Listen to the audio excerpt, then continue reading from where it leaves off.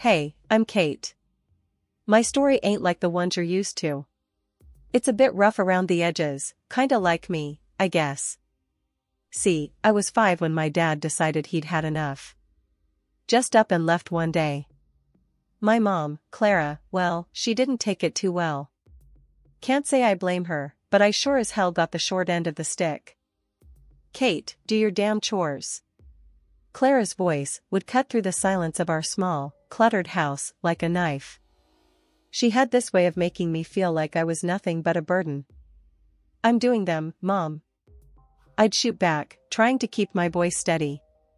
I learned early on that talking back only made things worse, but sometimes I couldn't help myself. She'd just scoff, muttering something about me being just as useless as my dad. That stung. I didn't even remember him that well. But according to Clara, I was his spitting image, a constant, living reminder of the man who left us. Most days, she'd be out, trying to scrape together a life for us, or that's what she claimed. I spent a lot of nights alone, or worse, with her friends who barely tolerated my presence. Keep an eye on Kate, she'd say, as if I was some pet she couldn't be bothered to care for. The few times she was home, affection was in short supply. A head pat here, a distracted there as I tried to tell her about my day. It was like talking to a wall. One evening, I tried to hug her. I just wanted to feel like her daughter, you know? She stiffened up and pushed me away. What do you want now? She snapped, eyeing me like I'd asked for the moon. Nothing, I mumbled, stepping back. I learned to stop asking for hugs after that. School wasn't much better. I was the quiet kid, the one with the hand-me-down clothes, and the absent mom at every parent-teacher meeting. Why's your mom never here, Kate? The other kids would ask. What was I supposed to say? That she didn't care? One day, Clara came home in a foul mood, worse than usual. She'd had a fight with one of her friends, the kind that was supposed to watch me, but just let me fend for myself. Why can't you be more like other kids, Kate? Look at you, sitting there with your stupid books. You're just like your father, a complete waste of space. I bit my lip, holding back tears. Arguing would only make it worse. Sorry, Mom, was all I could say, even though I didn't understand what I was apologizing for. That night, I lay in bed, listening to the silence of the house. It was overwhelming, the feeling of being so unloved, so unwanted. I promised myself that one day, things would be different. I wouldn't end up bitter and alone like Clara. I didn't know how I'd make it happen, but I had to believe there was more to life than this. Then Mark came along. Mom married him in a whirlwind, and suddenly, we were a family again. But when Lily was born, it was as if I became invisible, a ghost wandering the halls of a house that no longer felt like home. Kate, look at your sister. Why can't you be more like her? Mom would often say, her gaze fixed on Lily with a warmth I hadn't seen in years. I tried to remember the last time she'd looked at me like that, but came up empty. I shrugged, attempting to ignore the sting of her words. What do you mean, Mom? She sighed, a sound of frustration and disappointment. Lily's so put together, so delicate. And you? You're always in those baggy clothes, hiding who knows what. You could be pretty if you tried. Mark would sometimes interject, a gentle mediator in our stormy household. Clara, Kate's fine the way she is. She's smart, kind. But Mom would cut him off, her voice cold. I'm talking to my daughter, Mark. Stay out of this. The divide between Lily and me grew as she embraced her role as the cherished child. She knew she was the favorite and used it to her advantage, sabotaging me with a smile on her face. Mom, Kate won't share her makeup with me. Lily would lie, knowing full well I had barely enough for myself.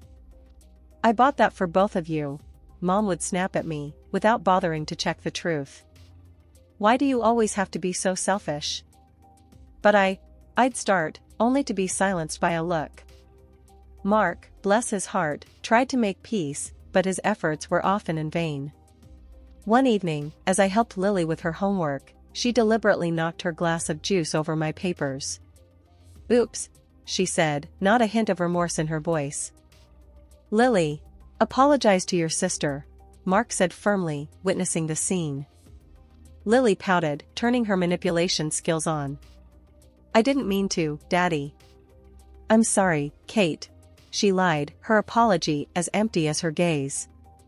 Mom walked in at the tail end, her eyes darting between us. Without missing a beat, she sided with Lily. Kate, can't you see she's sorry? Stop making a scene and clean this up. Frustration boiling within me, I cleaned up the mess, the injustice of it all burning in my chest.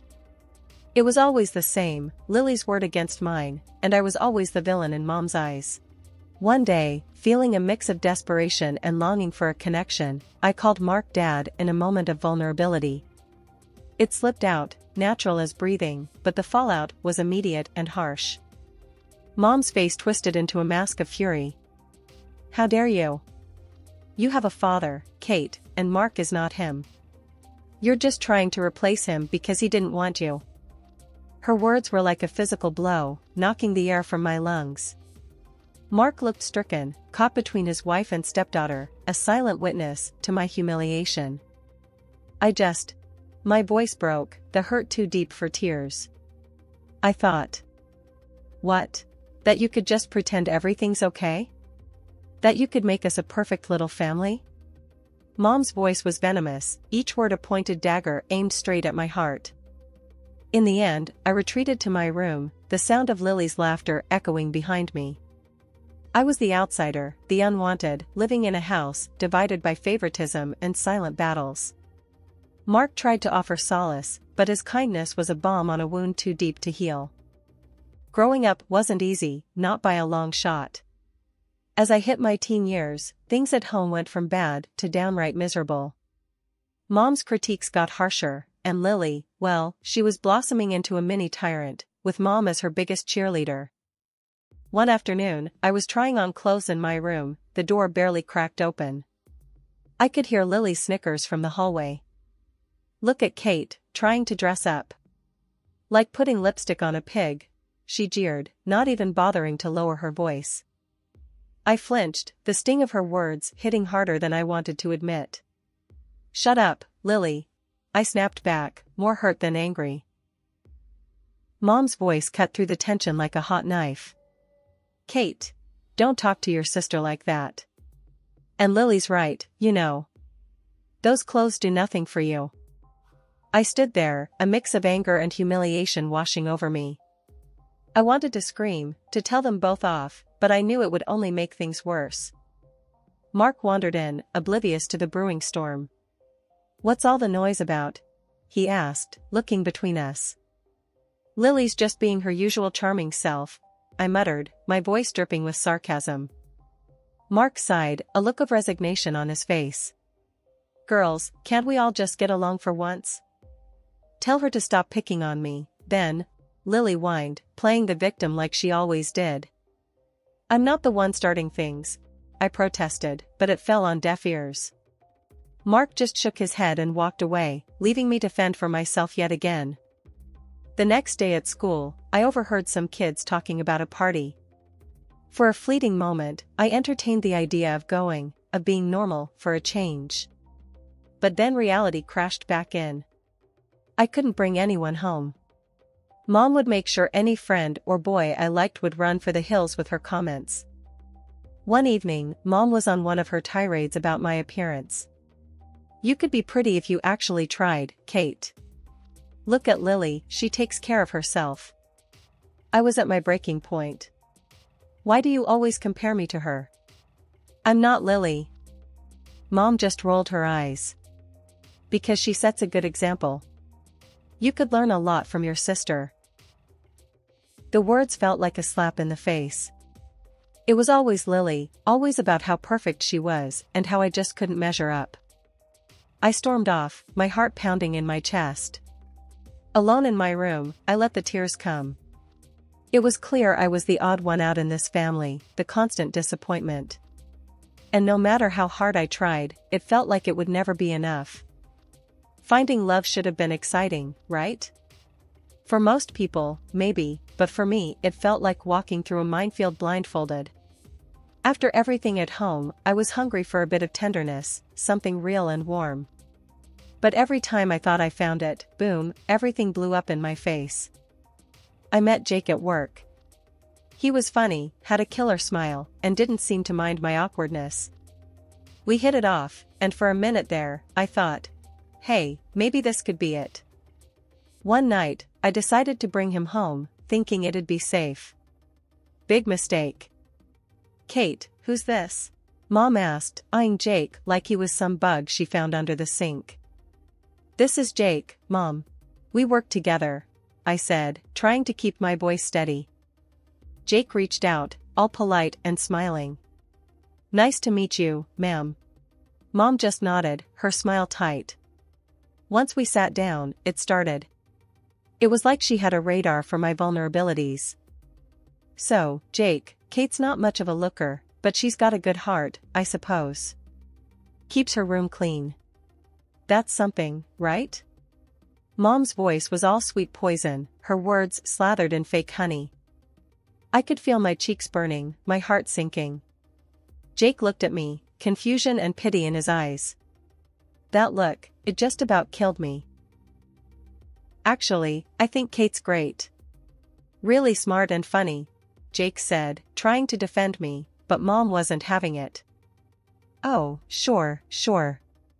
But you know, boys always gotta be careful. Girls like Kate, they get clingy, think every date means wedding bells. Mom went on, each word a dagger. The evening couldn't end fast enough. Jake left, and so did any hope of us. He was cool at work, but distant. Couldn't blame him. Who'd want to dive into that hot mess? It wasn't just Jake. There was Tom, Darren, and a few others. Different faces, same story. Mom would either scare them off with her warnings, or Lily would do her part, spilling some made-up scandal about me. I stopped bringing guys home after that. Started meeting them outside, but the damage was done. My confidence was shot. Every date felt like a ticking time bomb, waiting for the moment they'd find out about my crazy family and bail. One night, after another failed date, I came home to find Mark sitting in the living room, alone. Rough night? He asked, the TV casting shadows on his tired face. Yeah, you could say that, I replied, slumping down beside him. Kate, you're a catch, you know that? Any guy would be lucky to have you, Mark said, sincere as always. I wanted to believe him, really, I did. But belief was a luxury I couldn't afford. Not with Mom and Lily always there, ready to remind me I wasn't enough. Thanks, Mark. Just gotta keep looking, right? I forced a smile, but inside, I was crumbling. Yeah, keep looking. He's out there, Kate. Someone who'll see you for the amazing person you are, Mark encouraged, his optimism a faint light in the darkness. I nodded, not really convinced, but grateful for Mark's belief in me. Maybe one day, I'd find someone who looked past the mess, saw me, and stayed. Until then, I'd keep searching, hoping for a love that could withstand the chaos of my life. A few years down the road, and here I am, Kate, at 27, carving out a slice of life for myself. I've got a decent job as an economist at this big company, and I've been living in my little slice of independence, a small apartment that's all mine. But the real game changer? Meeting Alex. He's not just some guy, he's the guy. The one I can actually picture the whole till death do us part scenario with. One evening, lounging on my thrift store couch, Alex turned to me, his eyes serious, but kind. Kate, I think it's time we introduce each other to our folks. I mean, if we're serious about this, and I know I am, they should know, right? My stomach did a somersault. Meeting his folks? Sure. My family? That's a whole different ball game. Alex, you know I'm all in with you, but my family, it's complicated. He took my hand, his thumb brushing against mine.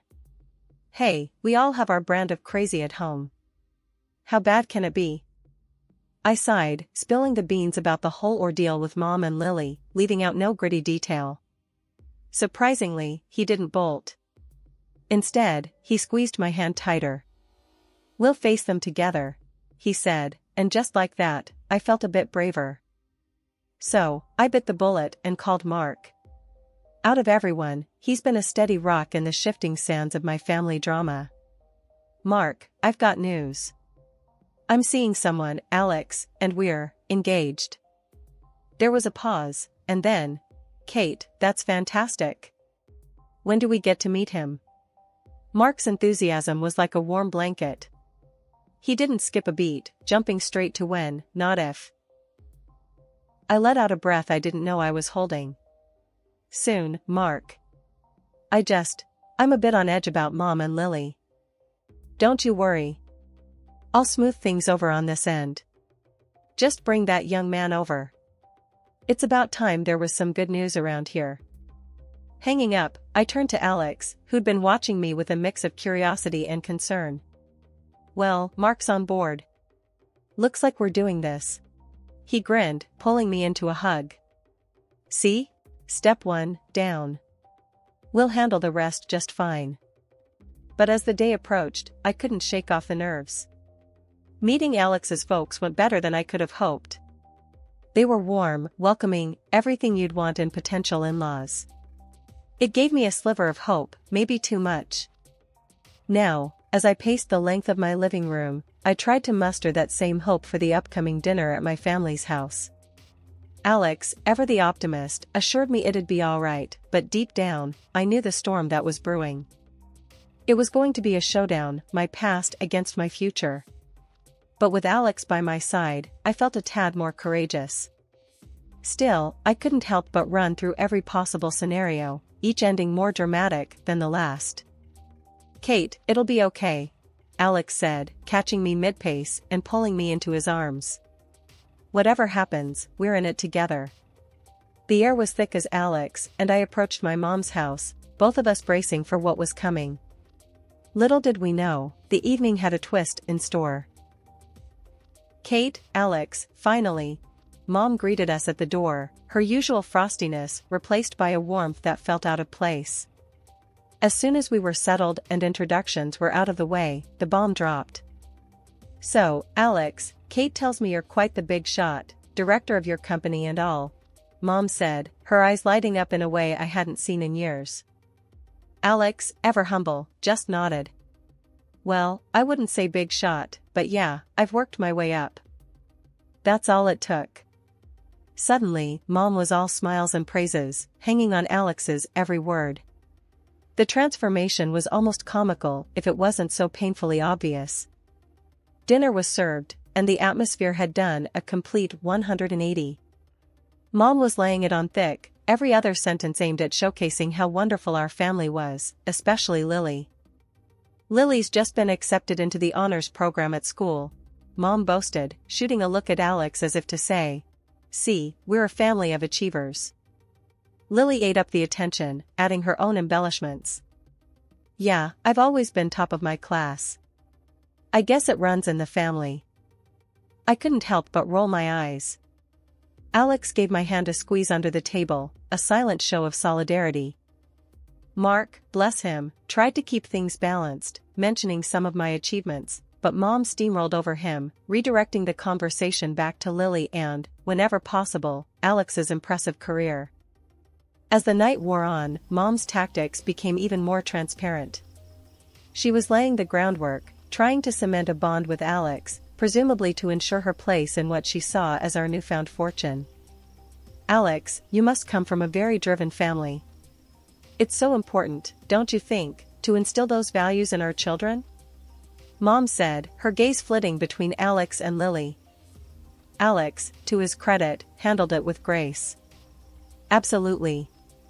Hard work and integrity go a long way," he replied, deliberately including me in the conversation with a look. As we made our excuses to leave, Mom was all but hanging off Alex, insisting we visit more often.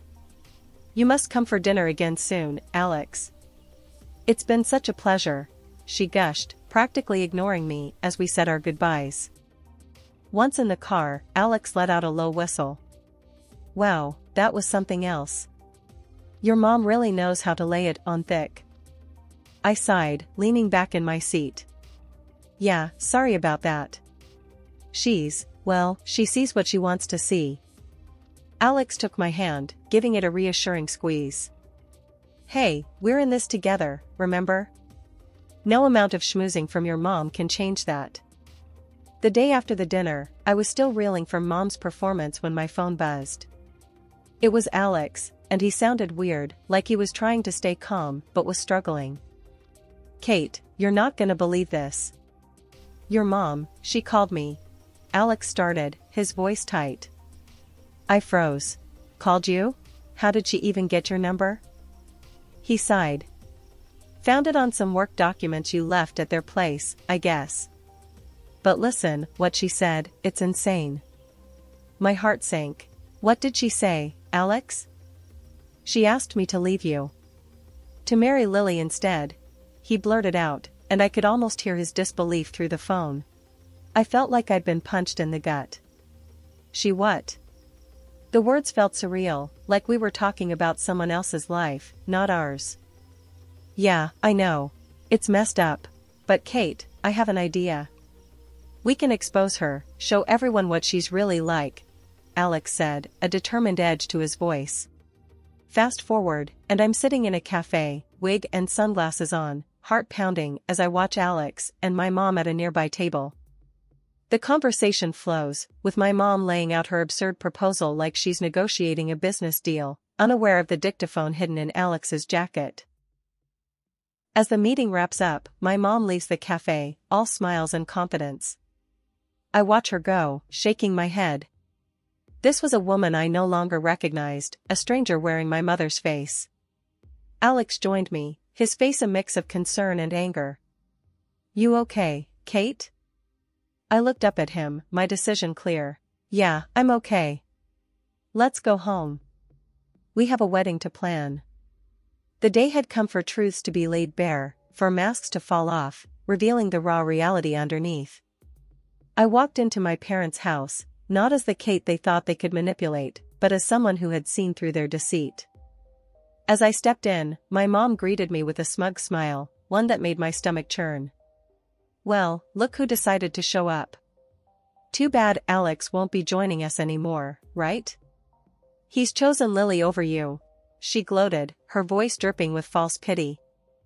Mark, standing beside her, looked confused, his eyes shifting between Mom, Lily, and me. What's going on here? He asked, his voice heavy with concern. I didn't respond immediately. Instead, I locked eyes with Alex, who had followed me in. We shared a silent nod, a mutual agreement that it was time to end this charade. Actually, Mom, Alex is here, I said, stepping aside to reveal him. Mom's face faltered, her confidence slipping for a moment, before she masked it with indifference. The room was heavy with anticipation as Alex hit play on the recorder. My heart was racing, knowing the weight of what was about to be heard. As my mother's voice filled the room, you could feel the atmosphere shift. I never loved Kate. Her voice echoed, each word a dagger. And Mark, I married him for his money, nothing more. The recording stopped, but its impact lingered, heavy and suffocating. The silence that followed was broken only by the sound of my stepfather's voice, strained and full of hurt. I can't believe this, Mark finally spoke, his voice barely above a whisper but carrying a storm of emotions. His gaze shifted from the recorder to my mother, seeking some denial, some sign of remorse. But there was none. Mark stood up, his decision clear in his hardened gaze. That's it. I'm done. I want a divorce, he declared, his voice stronger now, resolved. You need to leave the house. The fallout was immediate. Accusations flew, tears were shed, and the fabric of our family was irreparably torn. My mother and Lily, united in their scheme, were now facing the consequences of their actions, isolated by their own greed and deceit. As for me, standing there amidst the chaos, I felt a strange sense of peace. The truth, as painful as it was, had set me free from the web of lies that had ensnared our lives for too long. In the weeks that followed, I focused on rebuilding, on planning a future with Alex, one based on trust and love. We got married in a small, intimate ceremony, surrounded by friends and those who truly cared for us. Mark was there, his presence a symbol of the family ties that still held, despite everything. Mom and Lily? I made the difficult decision to cut ties. It wasn't easy, but it was necessary for my peace of mind, for my happiness. As Alex and I stood together, hand in hand, I realized that this was just the beginning. A new chapter, free from the shadows of the past, ready to face whatever came our way, together.